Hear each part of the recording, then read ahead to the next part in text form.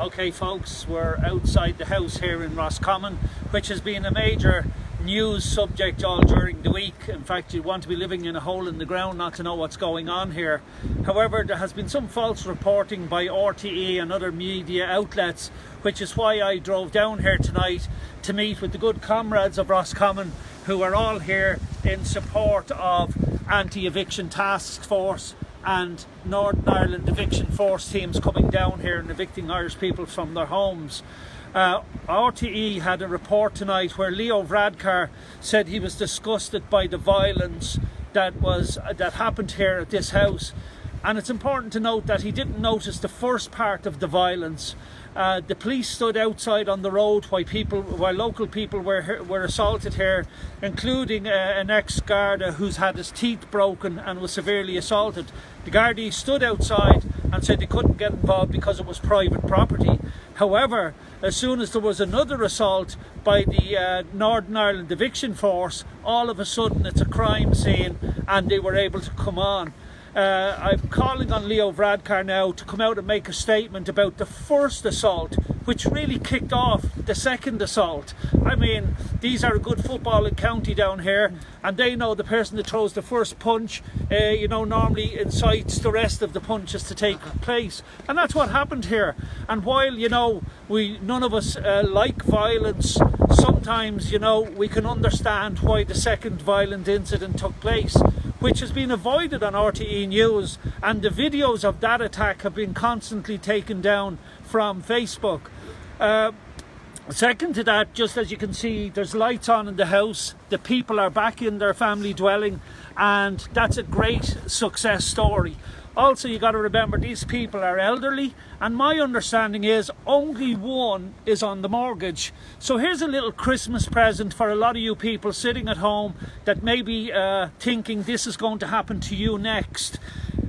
We intend to stop all these evictions taking place until something is done about it.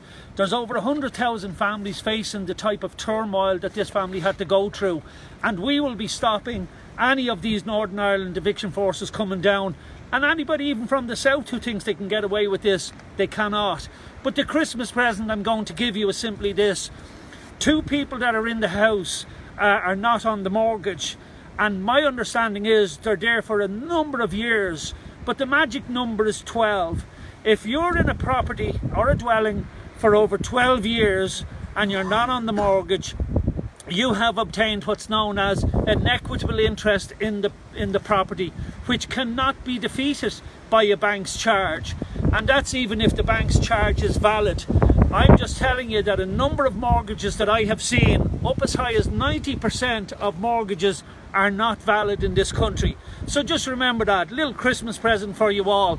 And also another Christmas present to think that you're not alone. Don't be ashamed. Just look at the good people here from the local community that stand here in the cold of night, making sure these people can sleep at ease in their own home, which is a terrific thing. And there's people arriving, and people will arrive in the morning as well, and hopefully bring sandwiches and sausages and stuff like that. Isn't that right? Somebody was looking for a few cans of beer, and yeah, but there's a good atmosphere here, and no violence at all. If anybody else comes down, to participate in violence, I'm quite sure, while it disappoints me, that will be met with violence. And the last thing I want to say is that Leo Varadkar and his cronies that allow this go on by bringing Northern Ireland eviction force teams down here are really putting the security of the state at risk, the Good Friday Agreement at risk. Because when you allow this to happen, if this was to happen and it becomes a regular thing, that could incite civil war. And this is not a sight we want to see, where people are standing outside family dwellings which are constitutionally protected anyway, and it's absolutely against the law to do what they done. And I suggest anybody who has an equitable interest, like that lady in Balbriggan who was taken out by the same Northern Ireland eviction force, who were taken out. They took out that lady. She had an equitable interest in the property. and they knocked the man out who was an ex-soldier, knocked him out on the road with a punch, and they were using illegal SAP gloves. I didn't notice them with them this time because we highlighted that in the Dáil. So, you know, a strong warning has been sent to all security firms. Doesn't matter where you're from. A strong message has been sent. Do not take Irish people out of their constitutionally protected dwellings, or you will meet what you're going to meet.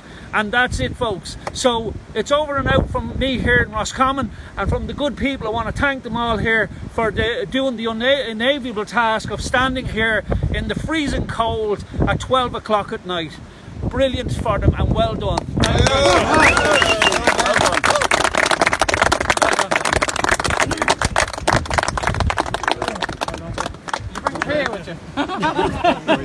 But I was good for it. Yeah, sure.